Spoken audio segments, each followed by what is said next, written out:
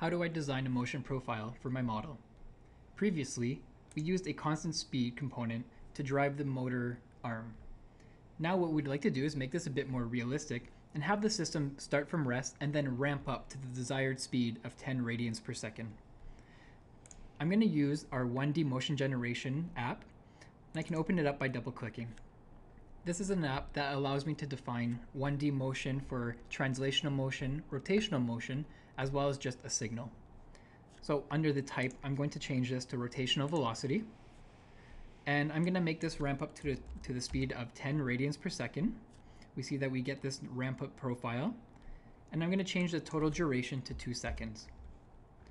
I'm going to go down to the bottom of the app, and I'm going to give a name to my component. In this case, I'm going to call it ramp up.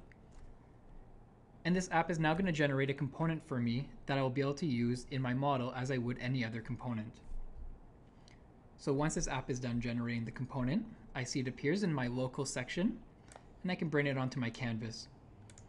I'm going to delete the constant speed and connect my ramp up component. I'm also going to attach a probe, and I'm going to use this to measure the rotational velocity as well as the torque of my motor.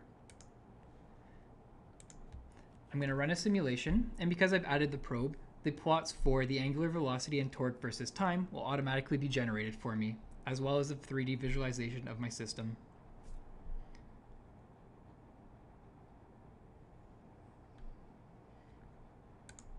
On the left, we see the plots, and when I run the visualization, we see it begins from rest and slowly ramps up to that speed of 10 radians per second.